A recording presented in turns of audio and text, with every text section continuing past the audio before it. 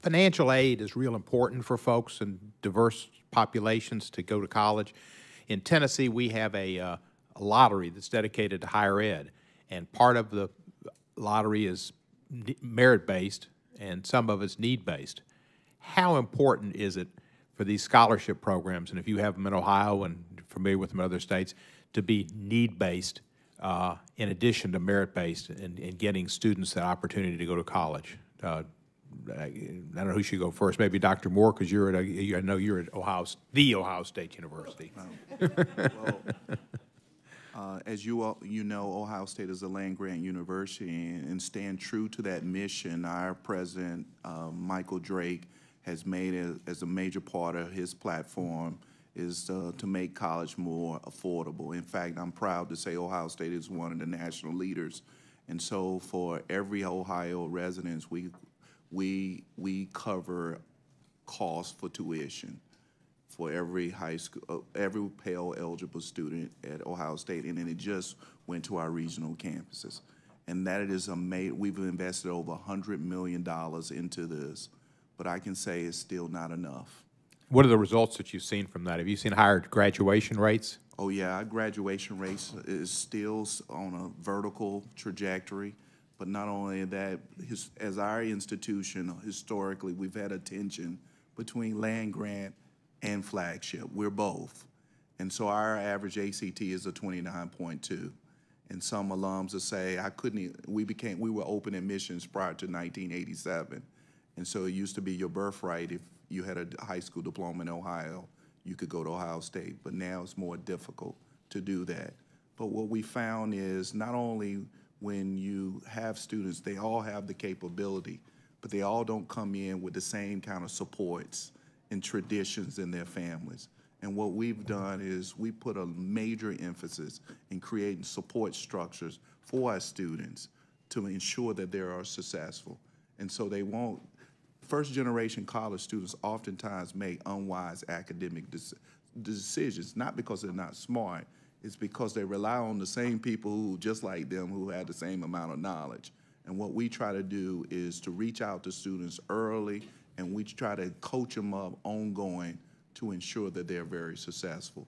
But the financial piece is critical, but it's not the only piece because it only covers tuition. Yeah, let me just chime in here. I think it's critically important because for some of the students, it creates a choice for them studying versus having to work. So the scholarships, and you'll see in my written testimony, we have a project with the ACES, which provides scholarships for our Native American students. And in doing so, that scholarship helps them in a couple of ways. One, they get paid internships at Intel, but also because they're having the paid internships, they're not having to really choose between studying and also having to work. So it's critically important. Dr. Malcolm, please. Let me say that sometimes the amount of money that we're talking about is not really a lot. It's not necessarily just the cost of tuition. It may be that, in fact, that students need book money, but they don't have it at the time, in which case they delay getting their books until they can earn the money or whatever it is in order to do it. Well, that puts you behind. And there's also an increased number of students who are, in fact, employed, working full-time, who are also trying to go to school. And that's a more difficult road to hoe. I am a regent at Morgan State, and I chair the Finance and Facilities Committee. So I see the kinds of things that come across that can really stop students right in their track for lack of $500 for the books or $1,000 to be able to become financial.